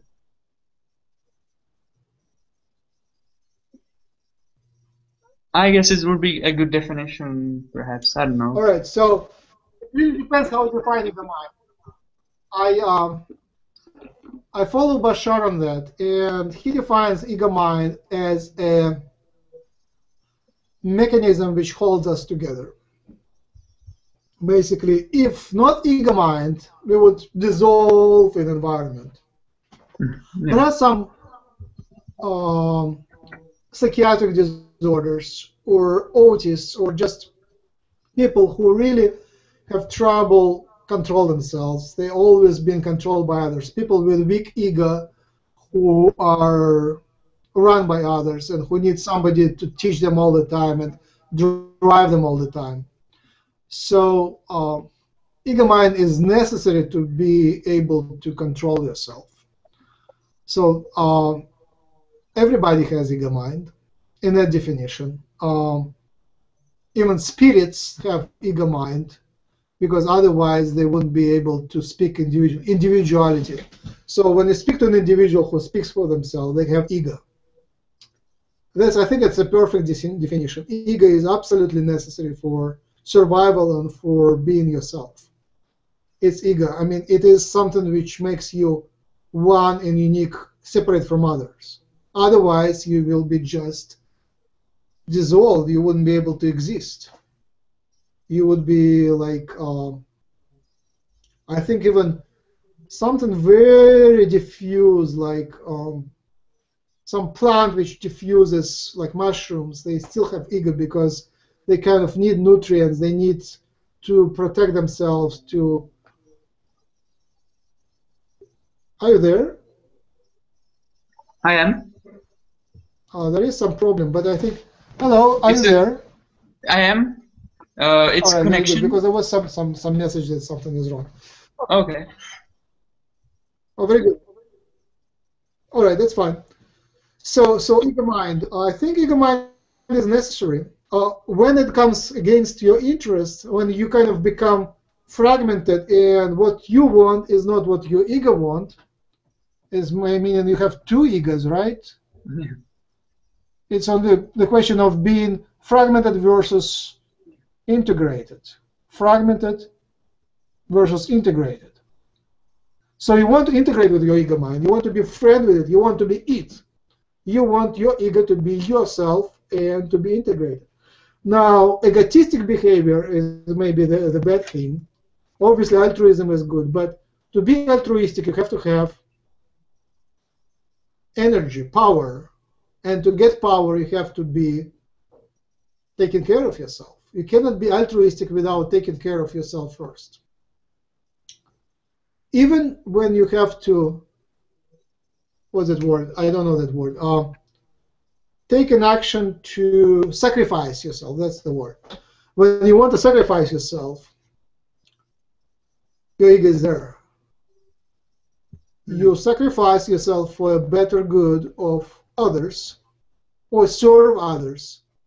The ego is there. And when you die, you don't lose your ego. It goes beyond the life. Yeah, so your it's spirit goes after death. yeah. And your personality stays there. It unites with God, unites with higher self. But the personality is the same thing.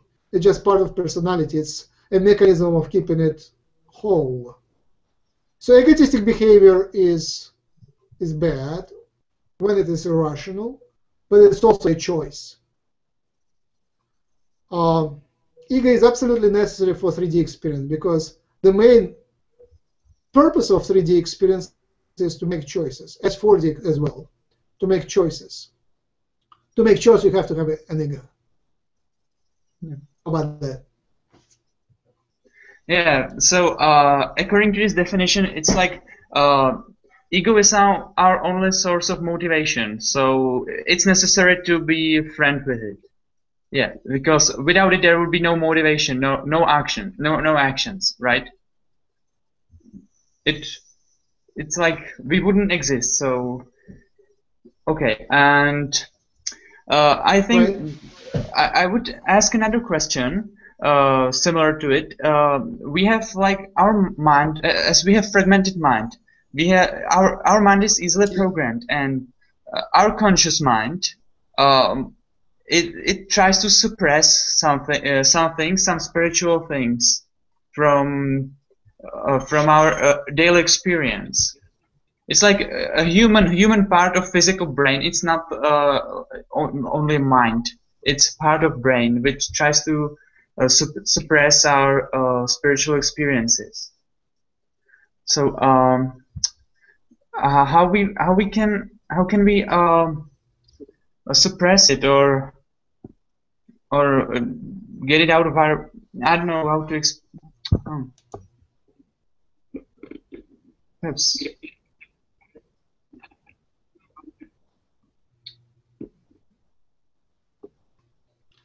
All right, the question is...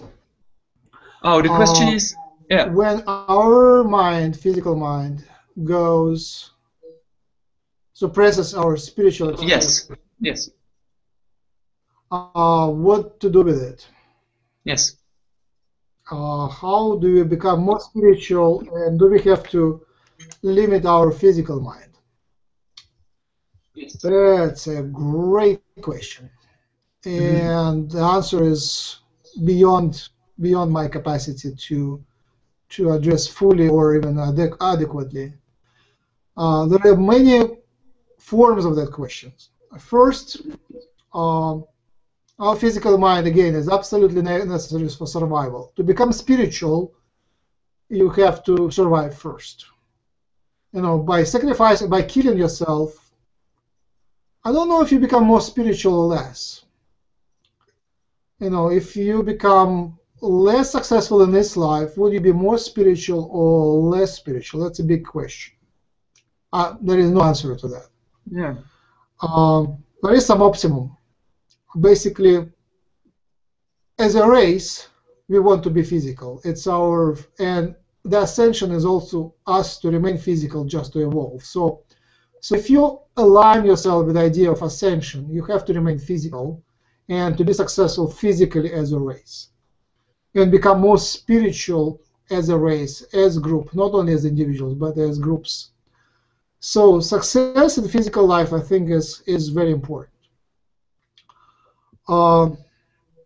It's again, be more friends between spiritual. It's be more friends between higher self and physical mind than to fight. So again, it's you can look at the glass. It's half full or half empty. So on one hand, physical mind goes against spirituality. On another hand, it is part of it. So my take on it is very mental. Yes, very mental. I like to think about all of that, research all of that, and to set my intention based on that knowledge. So I first gain the knowledge, then make a decision, and then become spiritual because of the decision. Obviously, there are alternative ways. You can smoke marijuana, which basically weakens your physical mind, and because it weakens your physical mind, you become more spiritual. It's a possibility. It's one of the ways.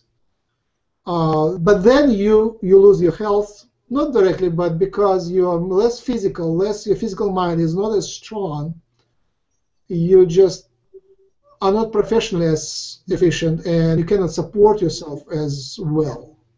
So if you have a good support, then you can smoke. If you need to support yourself by yourself, then smoking nicotine would strengthen your physical mind and lessen your spirituality in most cases.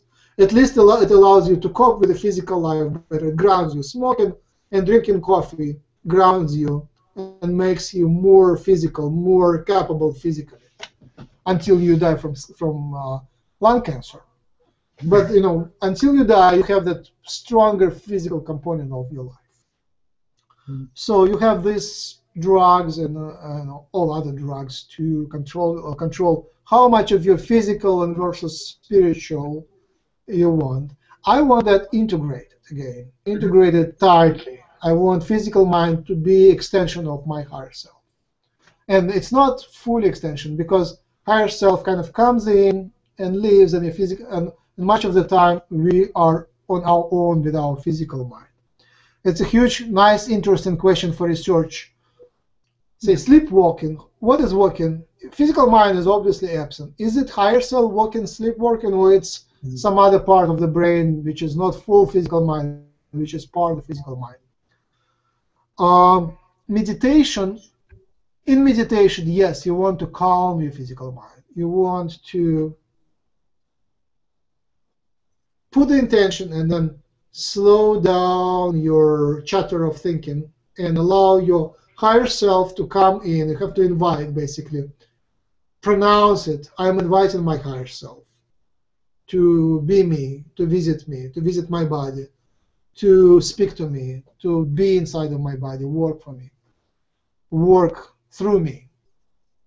And also, it's nice to realize you are physical mind. If you're in peace with your higher self, you want to work and be an extension of your higher self. And what the purpose of higher self is? Oh, here's a question for you, Michael. What is the purpose of higher self?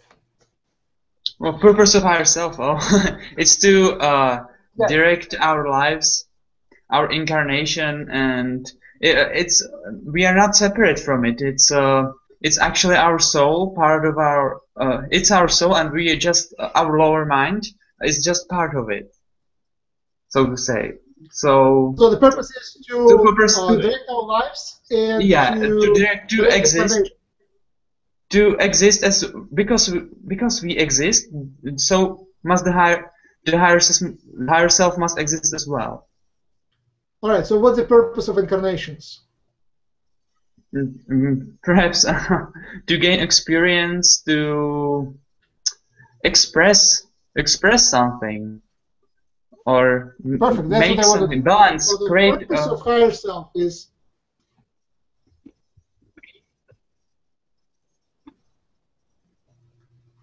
to experience and to grow and to be more of self, express in more and more ways. So to experience and express, right?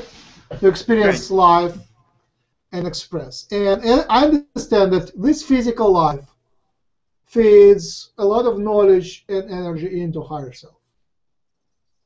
Yeah. And the more successfully here, not only monetary, but in all ways, more sophisticated. The more sophisticated and happy you are here, the more energy goes up there.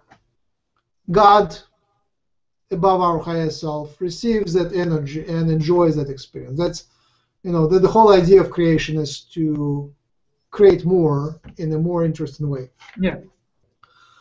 So if you decide for yourself that, my physical mind volunteers to be extension of higher self and get more experience, that helps in many ways to be successful in life, because your idea of success now is not for ego, not for egotistic reasons to be successful, this body, this physical minds, not for pleasure, but to get an experience for higher self. Now, when you get a challenge, a test,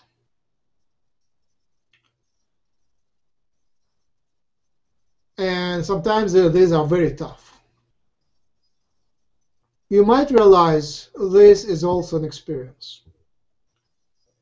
And the way you treat this experience is a learning thing. You have to learn. Higher self wants to learn. And the reason you're given that experience, because higher self in past lives didn't get it right. And they want to get it better, more correct. And sometimes you don't get it correct, but still you get the experience. And later in the afterlife, you still review that and learn from that. And here is like in the last session, I was sort of too short, and it kind of came out clumsily when I was speaking about the experience of being late, of being tardy and being late to work, being late to a meeting, being late to a meeting with friends, being always late and being afraid of that. I guess that's one of the themes of my life here. In many other lives, we are constantly under time pressure. Not all of us, but many of us. And I realized that it's only in recent industrial society it is so strong. Even 50 years ago, if you watch movies, if you lived 50 years, all right, I lived 49 years ago. If you lived 50 years ago, the life was way slower. People still were late, still lived on the clock, but the life was way slower back then. And people had watches and timing and bell towers, which now is the time in England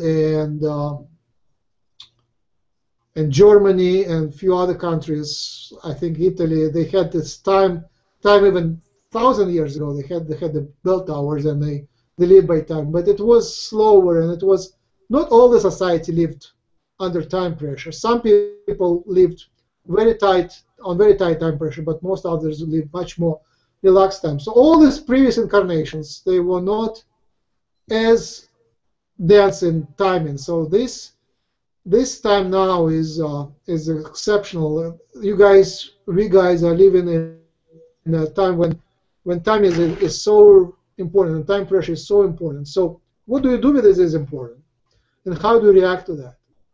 And it's a learning experience for the whole human race. It's something new that human race didn't experience before, that timing thing. And it introduces fear and introduces irresponsibility, because I'm late, I lose control over myself, and I'm angry at everybody, and I'm driving like a madman, and things of that sort. And cut through lines, and do a lot of nasty things to others because I'm late, and because of fear and stuff. So one of the solutions I pronounced the last time was whatever solution. It's my favorite, whatever. I'm late, whatever. It brings you peace. And there are many others, but basically another solution is never again I'm going to be late on a plane.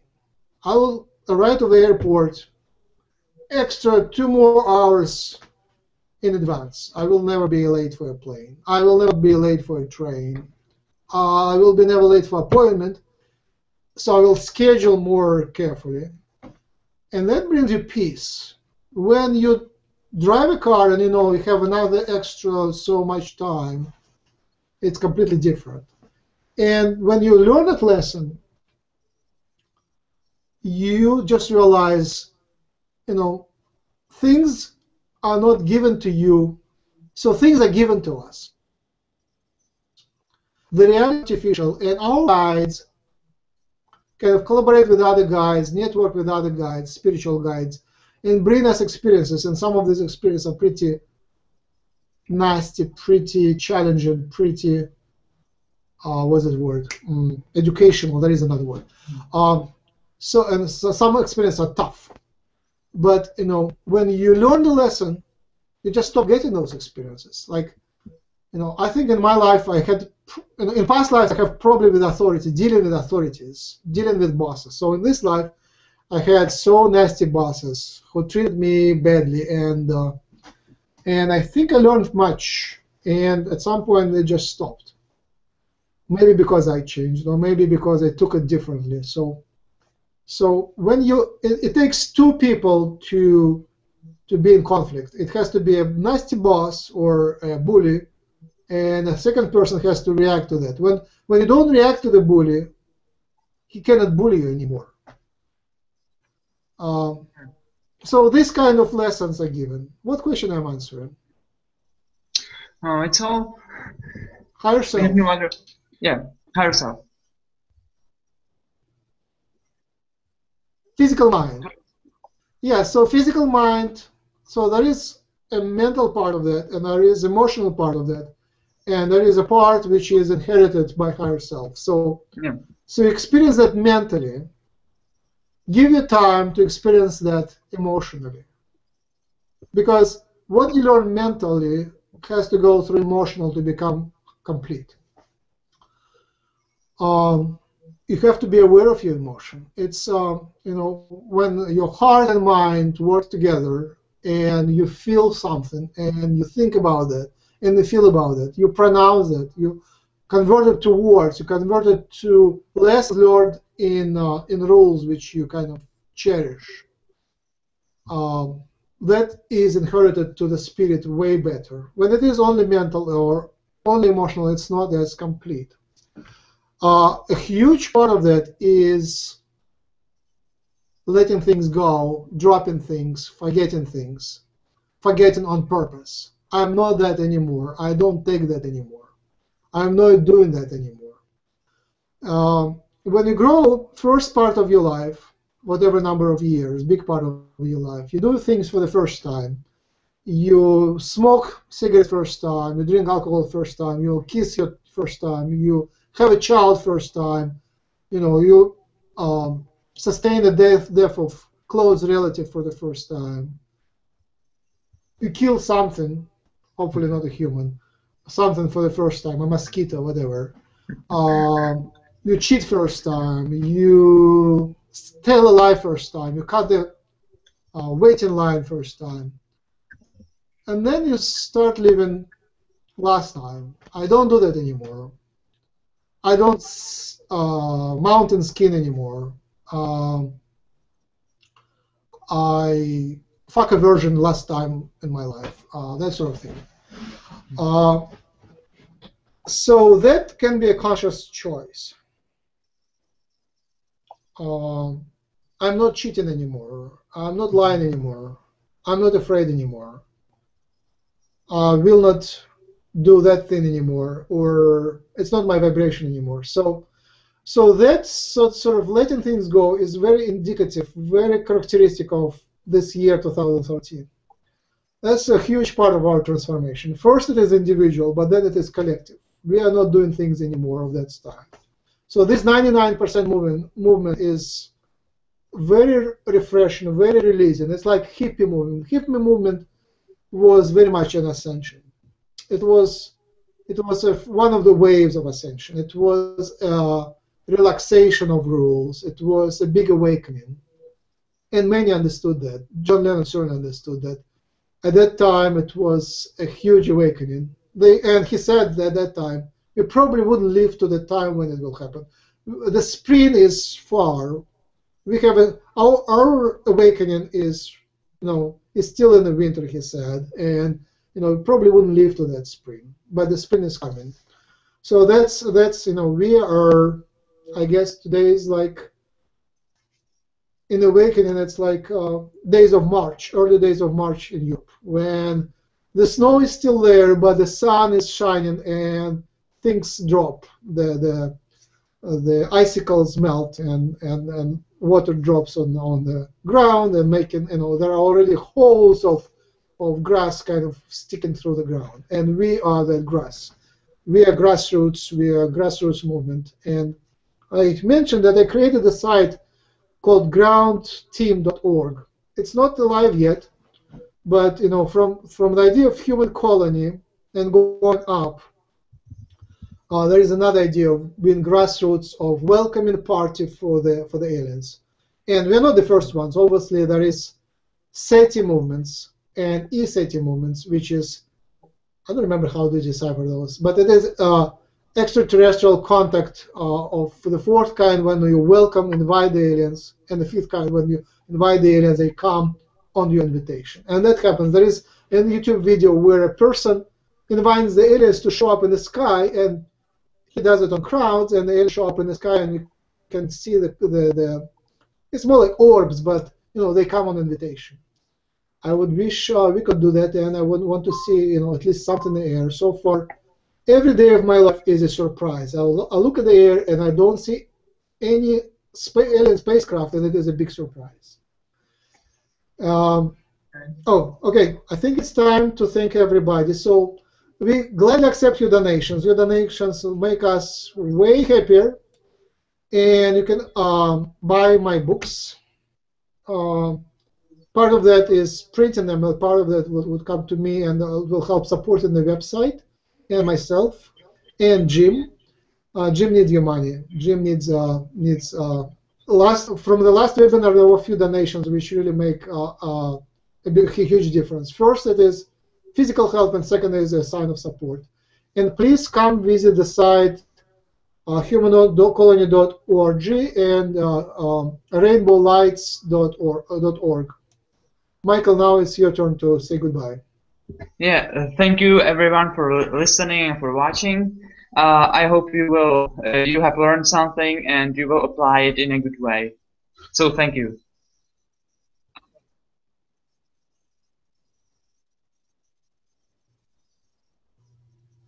All right, thank you. Oh, I will do that. How about that? Live on and prosper. Michael, do that same. Yeah, I can do it. It's like, it's hard. All right, good.